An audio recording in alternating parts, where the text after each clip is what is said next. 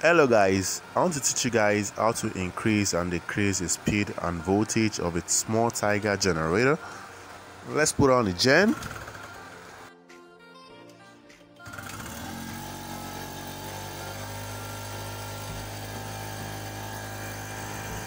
Where to increase the speed and voltage of the generator is located at the left screw of the tank.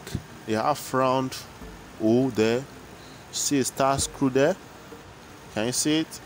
Yeah, there we're gonna increase it. Turning the screw clockwise direction means you are increasing the speed of the generator,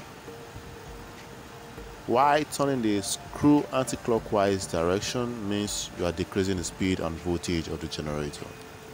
You can also increase and decrease the speed of the generator at the pilot jet of the carburetor. On top of the pilot jet, there's a star screw there.